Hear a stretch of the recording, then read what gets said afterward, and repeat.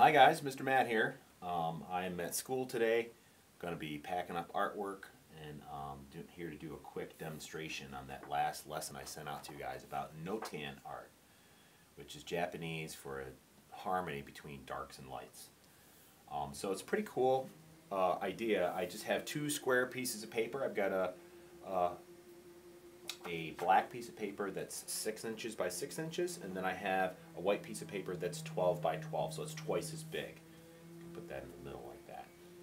Okay, so what I'm going to do is I'm going to stop this, change views and zoom in, and show you a close-up on how I would approach creating one of these.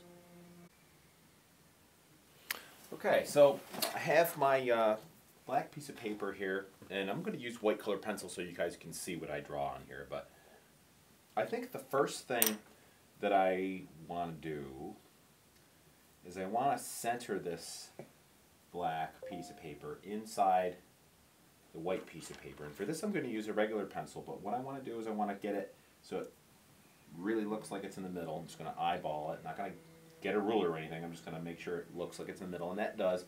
And I'm going to mark the corners here with a pencil. Just lightly, don't press hard. And that way, when I can take this away and I know where it was, I can just put it back and line it up with the marks. And it's going to work there. So now that I've done that, I'm going to take my white pencil and I'm going to draw a shape that's, and I'm not going to draw it from the corner, but it's going to go into one of these sides. And I think I'm just going to do, this like a, kind of just an abstract, go in, curve out, and I'm going to have this back, kind of do that. It's kind of neat.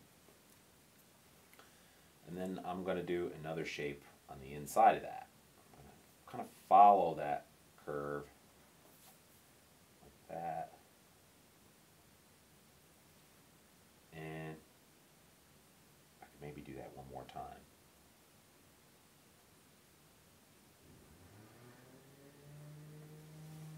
Okay.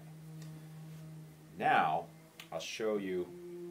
I'm going to do this one piece at a time, so I don't have a huge cluster of cutout shapes. But I'm going to take my scissors.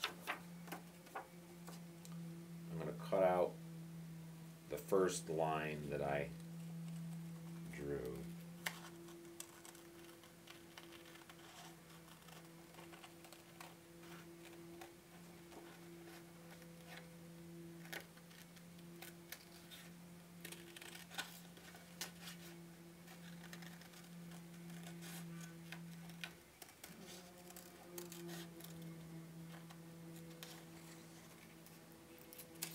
Now when you do this, you'll be saving all your pieces. Nothing gets thrown away from this. You're going to use all of these.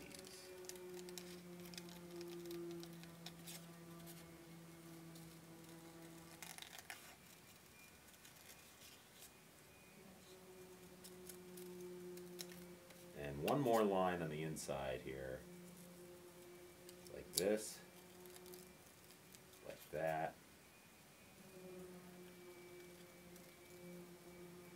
Like that.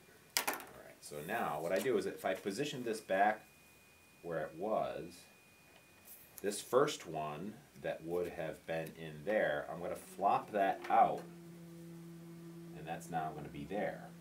Some of these might go off the edge of your paper like mine. That's okay. I'm not really worried about that.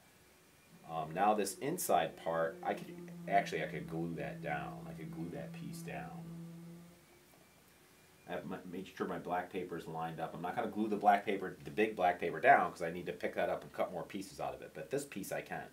So I'm going to take this and just put a little glue stick on the back of it.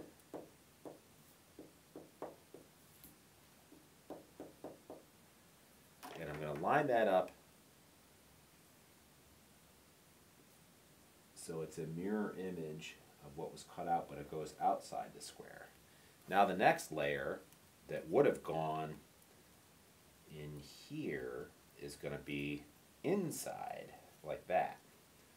So I'm going to put glue on that.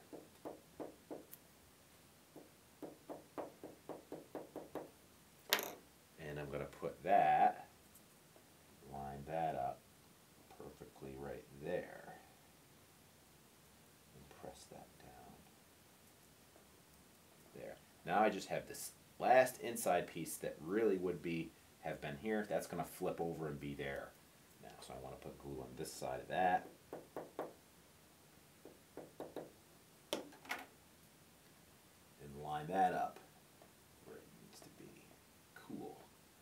Alright, so I'm going to stop the video and I'll bring it back and show you how I would work on the other sides of this. This part's glued down. I can pick this up and do more. I know where it goes because I have my corners marked. Okay, so what I did is I went ahead and drew all of my shapes that I want to cut out ahead of time. And that way I can just do the cutting and gluing. So I'll show you one of these. I'll do this thing over here. So I got these cool curvy shapes. Now you could do this representationally. Some of the examples I sent on the Word doc I think have things like hearts. You could do light bulbs. You could do plants, flowers. You know, you can do anything you want with this. It's kind of a cool, and you can do more than one. It's all you need is a couple pieces of paper, some scissors, glue. You can use a regular pencil probably to draw your shapes. I'm sure you can still see that on a black paper. And if you don't have black paper, if you just have a dark color paper, it doesn't have to be black. It could be a purple or a blue on white.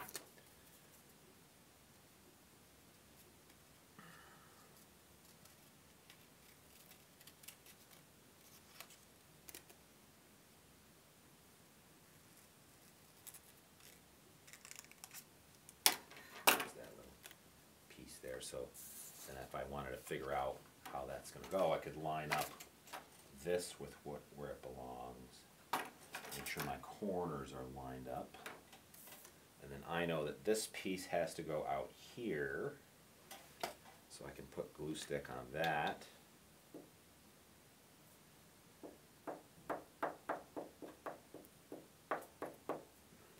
Attach it. Oops, let's make sure this is lined up so I get it right. Okay.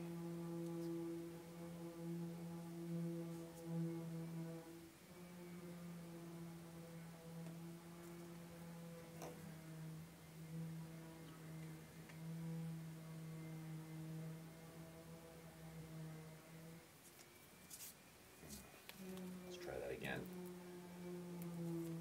For it to look good, you do want to make sure things are lined up, which is a little bit of a chore. But there, that looks pretty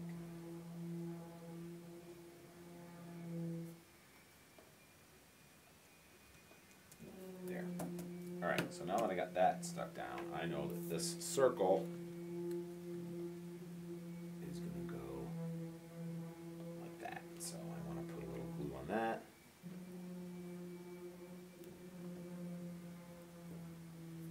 Get that stuck down.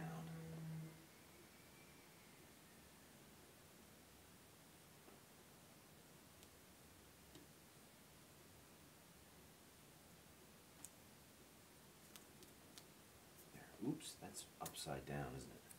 Let's try that again. Is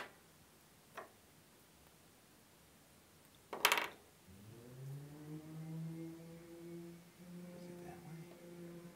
Yes. That is correct. I think. No, that is wrong. I glued the wrong side of it down. I put the glue on the wrong side. See, even the teachers make mistakes. Well, I'm going to flip it over, and hopefully that glue stick dries clear so you won't see the glue on this side of it. Alright, I'm going to stop this video. I'll bring it back when I have this complete and show you the finished product. Okay guys, I got everything all cut out and glued down. I didn't want to throw you guys for a loop with giving you a project that has materials in it that maybe you don't have at home. Try to keep it simple with just dark paper, light paper, scissors and a glue stick or glue bottle. Hopefully you have those things at home. But I wanted to do something a little different than drawing, and I think it's a really neat idea where you just expand the square. You just have this simple black square, and just by drawing and cutting, you can create this pretty cool artwork. I learned some things by doing this. Maybe I would not cut so far into the paper to make sure that the shapes I flip outward don't go off the edge. And then I could decide how I want to turn this, how I would like this to be displayed. I'd like it to look clean, so I'm not going to sign it. Maybe if I mounted it on a larger piece of paper, I could sign and date it. But I'm just going to leave it like that. It's kind of fun. Anyway, you guys stay healthy. Is that in the shot? Yep. Okay. And we'll see you soon. All right.